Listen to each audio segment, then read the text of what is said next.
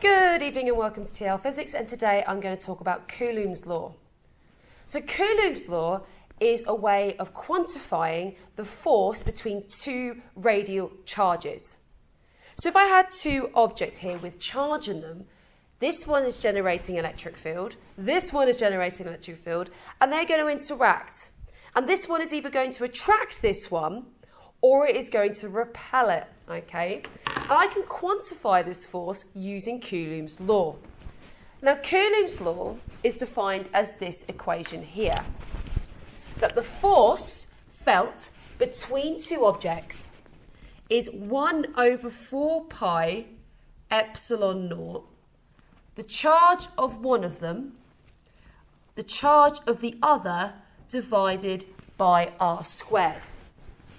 To put it in words, the force is proportional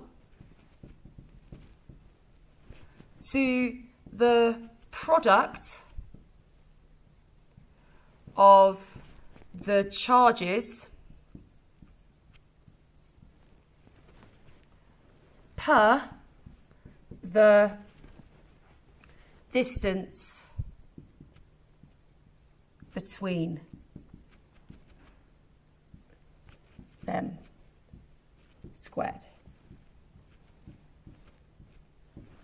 So force is proportional to the product of the charges per, this is that divided, the distance between them squared.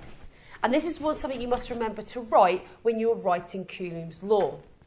Now this constant here, this 1 over 4 pi epsilon naught, is all to do with gravitational electric field lines.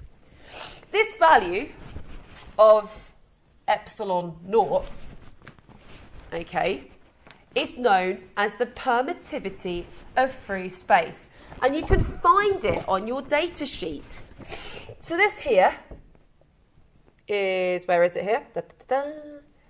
8.85 times 10 to the minus 12 farads per metre. And what this letter is representing is the ability for electric field lines to be made in the air.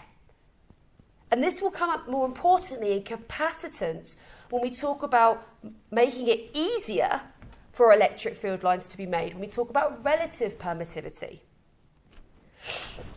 So here, the permittivity of free space is this letter here. I'm going to use this here with the example that I've got. So I've got a 3 nanocoulomb charge, and I have a minus 2 nanocoulomb charge at 2.3 times 10 to the minus 3 metres away. And I've got the same charge, but a little bit further away, and we're going to talk about the forces there. Okay? So I'm going to work out my force at A. I'm going to use this formula. So A, I've got F equals 1 over 4 pi times by 8.85 times 10 to the minus 12 times by 3 times 10 to the minus 9 times by minus 2 times 10 to the minus 9 all over 2.3 times 10 to the minus 3, and that is squared. So I'm going to work out this bit first, okay? So 4 times pi times 8.85 to the minus 12, over that. This bit here is 8.99-ish. It's approximately 8.99 times 10 to the 9 farad per farad metre, okay? Some people will just remember that. Sometimes you'll need to calculate it, okay? So 8.99 times 10 to the 9 times by 3 times 10 to the minus 9 times 2 times 10 to the minus 9 divided by 2.3 times 10 to the minus 3 squared. I get an answer for my force of 0.01 newtons.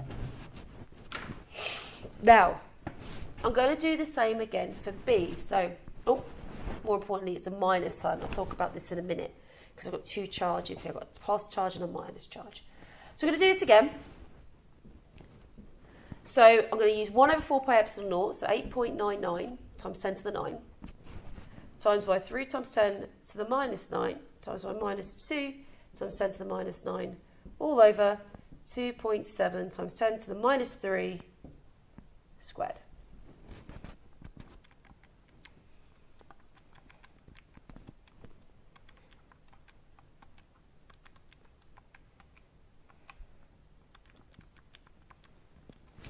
I get an answer of minus 0.0074 newtons. Now, this negative sign is important.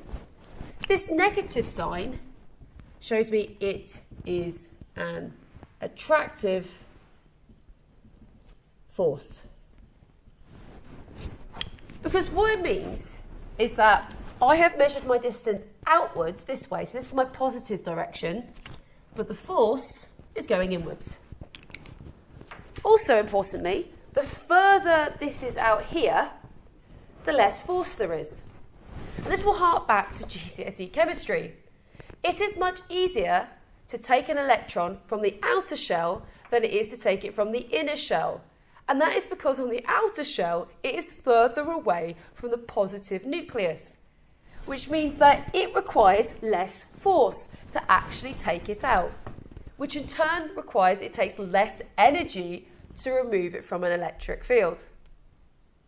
So that there is the basics of Coulombs' law. In my next video, I'm going to talk about how to work out the resultant force in two very different situations.